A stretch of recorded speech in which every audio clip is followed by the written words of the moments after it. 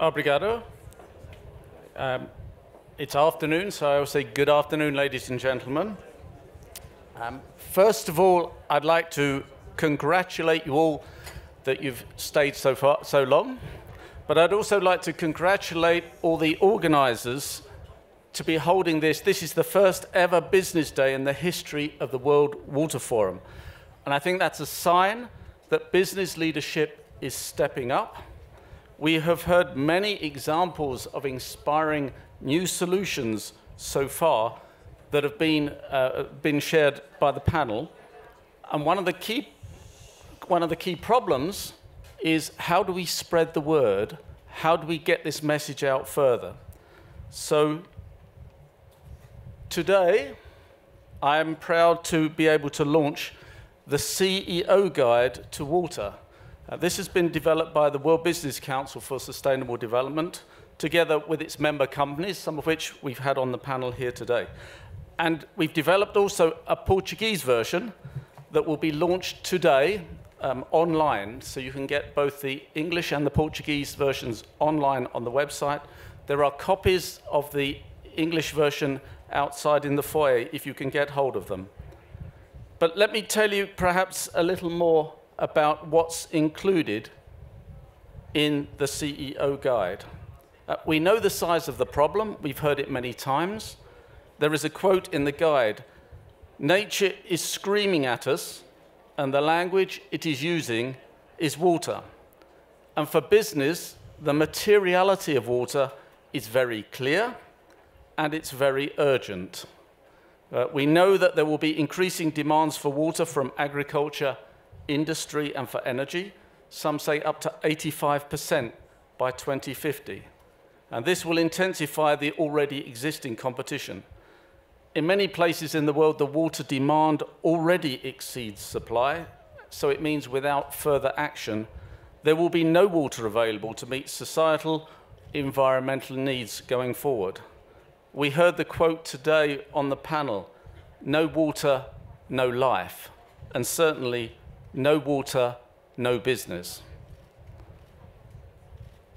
Stable supplies of good quality water are just as essential for delivering the low carbon world that we need as it is for stability, prosperity, and peace. And so water is central to the achievement both of the Paris Agreement and the Sustainable Development Goals, all 17 of them, not just SDG 6. Another key lesson is that water users are totally interdependent. Local water scarcity is not just a threat to a company, but to everyone that lives in the same catchment. One water user's action can put at risk the operations of another and the livelihoods of many. So collaboration, a watershed and landscape approach is essential.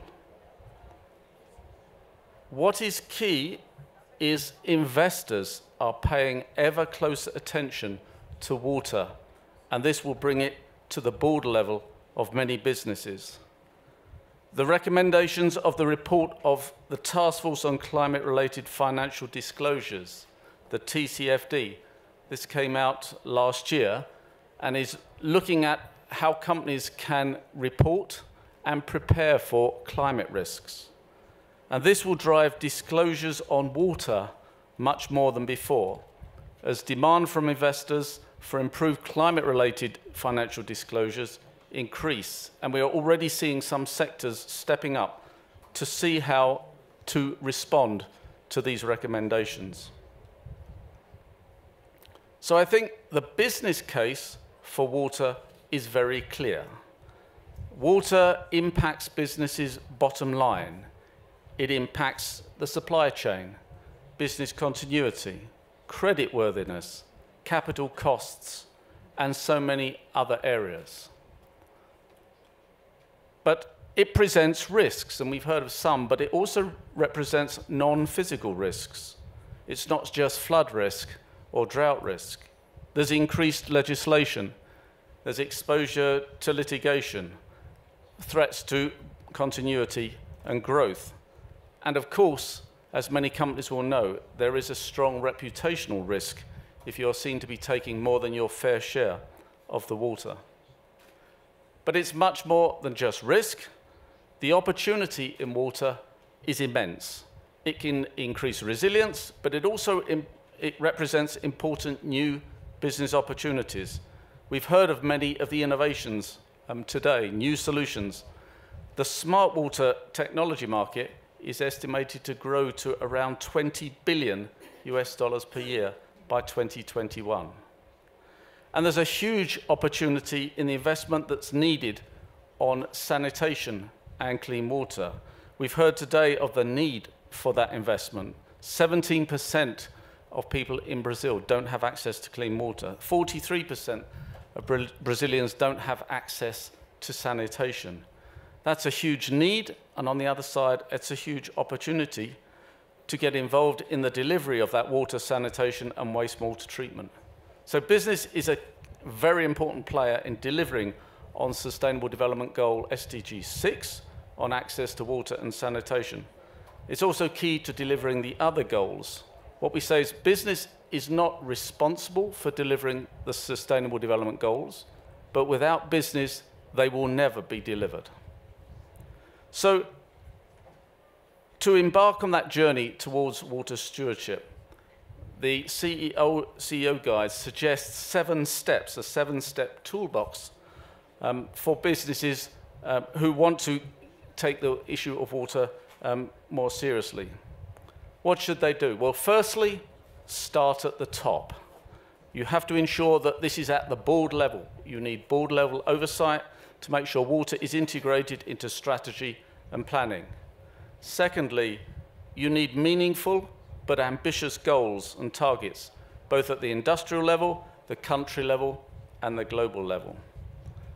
What is not valued is often wasted, and that's often the case with water. So valuing water appropriately to actually work out what the real risks and opportunities are is important. We've heard today about implementing innovative business solutions to achieve goals and targets. And we've also heard the need to collectively address shared water risks and opportunities. This is something that business needs to do together with the other actors in society. And through this CEO Guide and other ways, we hope to raise awareness and create engagement. And companies can do this with their employees. We heard the call for action very vividly from Coca-Cola. With suppliers, with your customers, so that the whole value chain gets involved. And we also heard from the panel the importance of policy. Business should advocate for policy and finance enablers, calling out for policies to support business investment in water-smart solutions. So we have the CEO Water Guide. It is signed by 7 CEOs and other business executives. It sends a very strong signal and a call to action for business to address risks, seize the opportunities presented by sustainable water management, and be part of delivering the SDGs and the Paris Agreement through the water-related aspects. So we would encourage companies to have a look. The CEO Water Guide, as I said, available in English and Portuguese, online and in print, and encourage companies to actually stand up to one of the most pressing sustainability challenges that we all face, and that's water security for all. Thank you very much.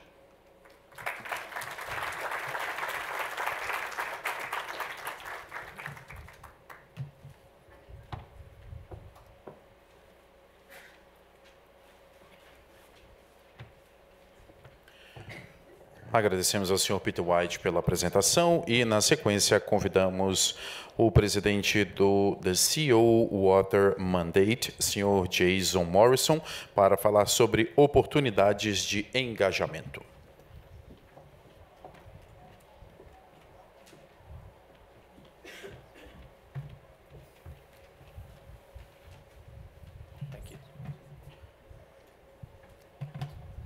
Thank you.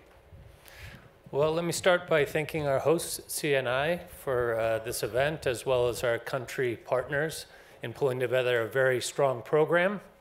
It's really a remarkable set of speakers throughout the course of today, and the attendance is very strong on a Sunday. So appreciate you taking the time out of your busy schedules to be here on a weekend on a topic that's near and dear to my heart and in a very well-refrigerated room.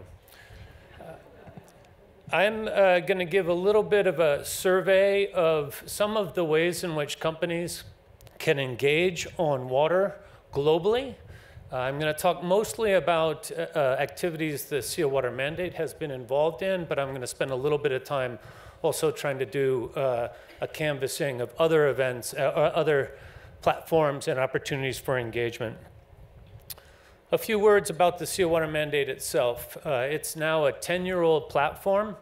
It's been in existence since Secretary General Ban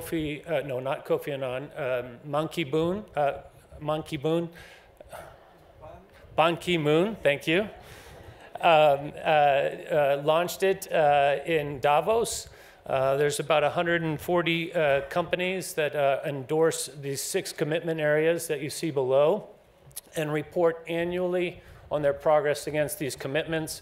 We have a partnership with CDP such that any company that does the water questionnaire that you'll hear about next suffices its annual reporting requirement for the Sea Water Mandate.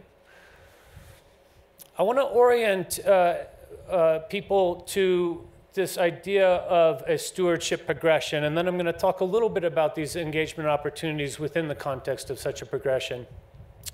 So a lot of companies will start on this direct operations piece of the equation. You hear companies making water efficiency commitments, pollution reduction commitments. The acronym there, WASH, is for water access, sanitation, and hygiene. That's the nomenclature in the water industry. And many companies have made commitments to supplying safe and affordable water, not only in their workplace, but in the communities in which they operate. I'm going to talk a little bit about that later. Eventually, companies, and we heard Olga from Coca-Cola talk about this, they're one of the pioneers in this area, begin to assess the context in which the company's water use occurs and to evaluate the risk and opportunity associated with that. And that contextual awareness is a really important prerequisite to then becoming strategic around the way that the company thinks of water, its ambitions, both in terms of risk mitigation, but also the opportunity side of the equation that we talked about. And then lastly, there's this engagement piece. Nati talked about collaboration and partnership. That takes place in many different ways. It can happen on a place basis, at a basin scale, or at a watershed, or a community. But it also can be collaboration throughout a supply chain of a company and leveraging partnerships to achieve better performance on water throughout the value chain. And then you have the accountability aspect of communication.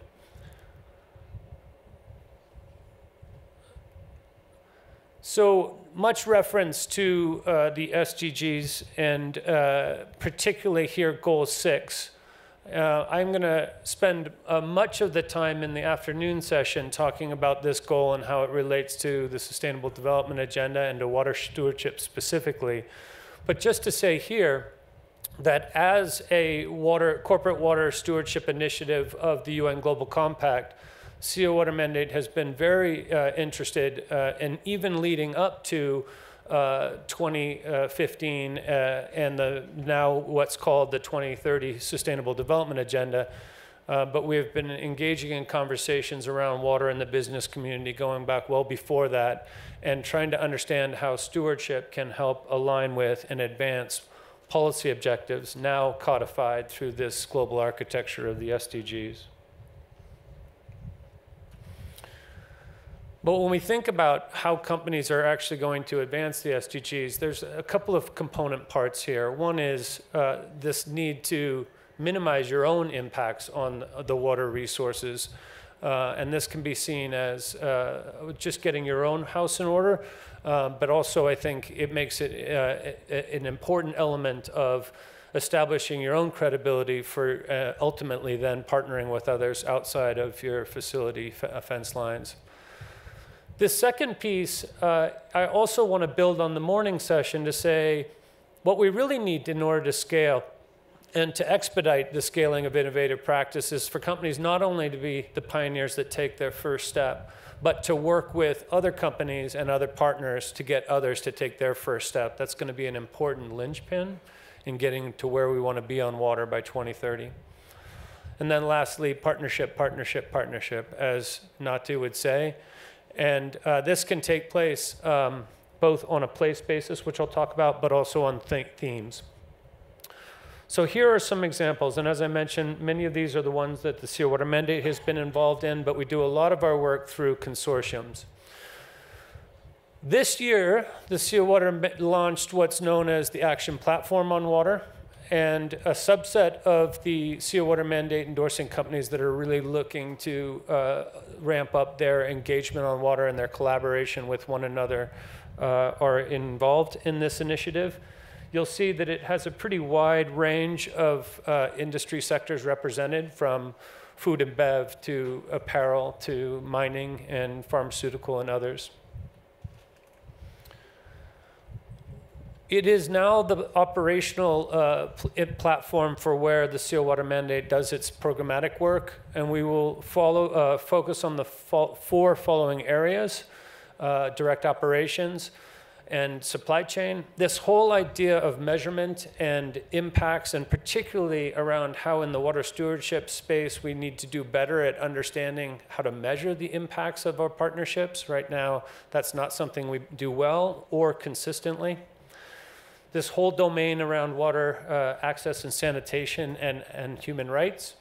And then lastly, collective action and engagement with policy, both at a basin scale, but also internationally.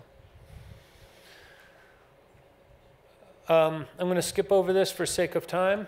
So now I'm going to talk a little bit about thematic consortia that are out there that companies from Brazil can engage with should they have an interest in the topic. The first one is around this nexus between water and climate. This was a platform that was launched in Paris at the COP. It is a commitment platform, affectionately known as the Business Alliance for Water and Climate, or BAFWAC. There are almost 50 companies that have made these commitments, these three that are on the screen. The founding partners of this initiative were WBCSD, CDP, the Sea Water Mandate, and our corporate partner Suez, which was an essential connection to the French government, which in and of itself was trying to build on the action agenda that started in Lima. Some of you may remember the Lima to Paris Action Agenda, now known as the Global Climate Action Agenda. And this is one of the non-state actors' platforms for the business community to support that action agenda. It is also one of the, it's the only water-related commitment under the We Mean Business platform that is, I believe Orla is going to talk a little bit about next. Another thematic area where companies can engage, and which we would welcome pioneering companies to focus on, is on the issue of WASH and a consortium known as WASH for Work. The idea behind WASH for Work is to elevate business action in three domains: WASH in the workplace, WASH in supply chains, and WASH in the communities where companies work. And this is a platform that has a number of partners. Here you'll see some corporate partners, but also NGOs and UN agencies.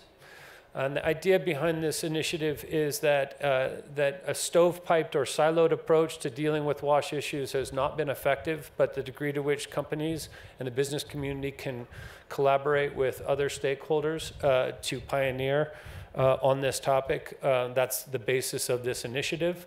And it's one that we look to land in Brazil with those companies that are interested in taking action forward.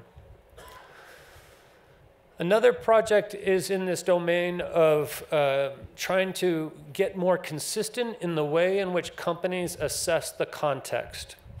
And many here in this room will know that businesses are oriented around trying to set ambitious targets for where they would like to head and then measuring progress against those targets. Yet we know that when we think about how a company sets a target within a very limited geographic context, it gets very hard to do, and especially to then have the data available and the ability to consistently measure our progress toward getting there. But we also see this whole area as the linchpin for companies to be able to better communicate and collaborate with their public sector counterparts. And the reason for that is that our public sector is where the context is managed, and also the rightful place where the long-term water security goal is defined. And so the degree to which companies are better able to align with the way that the business sector or in that area and the public sector is thinking about the long game of water security and identifying that, and then coming up with common ways to measure progress toward that destination is a very important area of work. And so there's a handful of NGOs and UN agencies, UNEP, that are looking to test a methodology on how companies can take a context-based approach to target setting. For those here in Brazil that are interested in pilot testing that methodology, I'd be very keen to speak with you. And then there are a number of tools, open source, online tools that the mandate has been involved in over the years to try to build the capacity for those that want to understand best practice, examples of best practice, and how they might advance a particular area of their water stewardship strategy. This is the URL for where you can find this toolbox. And we've also established an online platform for collaboration called the Water Action Hub. We will be talking tomorrow at our collective action section for Brazilian companies, how we plan to launch the tailoring of this tool to Brazil. Currently, there are about 450 organizations that are registered on the hub. And this is meant to be a very quick way to find other organizations, whether they be businesses or other stakeholders that are working in the same geography and that are interested in working on the same topic as you. And once that connection's made, typically the collaboration happens in real life, not online. But I also want to talk a little bit about some other efforts that we, the CO Water Mandate, are only tangentially involved in. One, and you'll hear much about the Alliance for Water Stewardship, when companies are thinking about implementing stewardship at the site level, there is one global standard, and it is a conformity assessment specification standard that has been developed by the Alliance for Water Stewardship. It's a very strong tool, and I think we will hear from Adrian later this afternoon, who heads the AWS. And then you have company examples of companies that have open sourced a tool that they have developed. We'll hear today about Dow's Water Blueprint that they're releasing here at World Water Forum. And then also Ambev and their effort to develop a water management tool that's applicable for small and medium-sized enterprises. Many of you will know the risk diagnostic tools that are also freely available online. The World Resources Institute has one called Aqueduct, WWF, the water filter. Ecolab has developed a tool that allows companies to try to calculate the value at risk associated with water. And then there is a slew of organizations that are trying to collaborate with businesses on water. GIZ has a water stewardship program dubbed IWASP. The NGO headquartered in the US called Ceres and WWF have launched what's known as the Ag Water Challenge. So for those food and beverage companies that have agricultural supply chains, this is an opportunity to share best practices with other companies in your sector that are trying to progress action on water. You have a number of industry sectors that are pioneering on water. ICMM is the mining industry. You have the Sustainable Apparel Coalition, which is the apparel sector that the CO Water Mandate is partnering with a number of the apparel brands to try to advance practice in supply chains. And ITP stands for the International Tourism Partnership, one of the first robust methodologies for calculating water use at a site level, for in this case hotels, and to come up with harmonized metrics for doing that. The ITP is now turning its attention to for companies in the hotel sector that are trying to think about the context in which they operate at the basin scale and how to collaborate with partners. And then you have a number of regions that I hope Brazil will emerge as a leading region in this regard, where the business community has come together under a structure to try to coordinate its collective action engagements toward a shared goal. SWPN stands for the South African version of that, the Strategic Water Partners Network, which was initially launched by the World Economic Forum and the Water Resources 2030 group. We have Karen Krichnak, who has assumed the head of the WRG here, that is joining us and is going to talk about some of that work this afternoon as well. And then the CWAC stands for the California Water Action Collaborative, as another place-based orientation for stewardship. And then lastly, we have a number of platforms that are in the disclosure space. CDP has been leading for a long while now. GRI is soon to release an updated version of the water component of its standard, drawing significantly on CDP's work and also a good practice guidance on disclosure that the mandate produced about 6 years ago. And I think you'll see, if you haven't already been involved in this work, a huge step forward on the way that companies can talk about what they're doing on water in a meaningful way that resonates not only with the investor community, but their stakeholders at a local scale. And that's not meant to be an exhaustive list by any means, but I wanted to try to give an overview of some of the things that are out there and available to the companies here that are trying to do more on water. Thank you very much.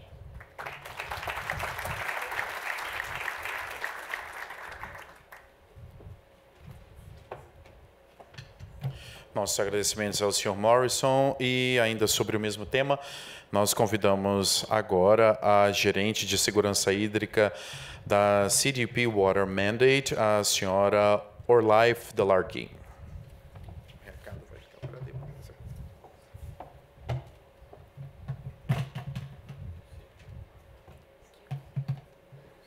Thank you. So my name is Orla Delargui. I'm with CDP. And today I'm in a very difficult position, being the last person between you all and your lunch. So I will be quick, I promise. CDP is a not-for-profit charity that runs the environmental disclosure system that allows cities and companies to measure and manage their environmental risk. And I'm part of the water program. And so we distribute a questionnaire every year to cities and companies, allowing them to measure and monitor their water risks. That program, which is about 9 years old now, has grown and grown, and last year over 2,000 companies responded to that questionnaire, disclosing water-related information and risk. So that means that CDP has the world's largest corporate water data set, and what we do with that data set is analyze it and generate insights to show kind of where water stewardship is now and where it needs to go. One of the places we're using the data set is in the upcoming UN SDG synthesis report, which will give a state of play on where we're at for SDG 6. We also score the companies that respond. And you heard earlier from Braskem, they were on our A-list in 2017. And they were the only Brazilian company on the A-list. And you can see how the A-list has grown year on year. So we really are starting to see the momentum and movement necessary in the water stewardship space, which is great. But we'd love more companies to engage. And how can you get involved? Well, if you don't respond to the CDP water questionnaire, please consider doing so. You have me to talk to. You have my colleague Lucas here from the Sao Paulo office of CDP. But also you have lots of responding companies in the room. We heard from Nestle, Coca-Cola. We'll hear later from Semigi, and Petrobras. So please talk to those companies. How did they find responding to the questionnaire? And look at the questionnaire yourself. Can you respond to all those questions? If not, why not? Because it's designed to gather data, but also to prompt action on the ground and ask the right questions to prompt the right conversations within your company. So have a look. But also, as Jason just mentioned, there's the Business Alliance for Water and Climate. As he mentioned, that was launched during the time of the Paris Agreement. It was really aimed to bring water up the climate agenda at these UNFCCC, the climate change negotiations. We also want to shine a light on those companies that are innovating in the water and climate area, that nexus between those two issues. So we actually have 49 companies signed up to this commitment. They have 650 billion in revenues, and this year we're aiming to raise that number to 100 companies. So anyone in the room that is interested by this platform, who knows that they either are taking action on water and climate issues or want to do more, please come and talk to us and consider signing up to this Business Alliance for Water and Climate, because we can bring your voice to these climate negotiations and show that there is a strong business consensus behind water and climate as an issue. This is our newly launched website, and I've made it very clear to circle the join button, so please do sign up. It's been cut off, but there's also a tools and resources box. So there you can read case studies from many companies who've really innovated in the water and climate space. But I won't stand between you and your lunch anymore. I'll conclude the morning session and see you again in the afternoon. Thank you very much.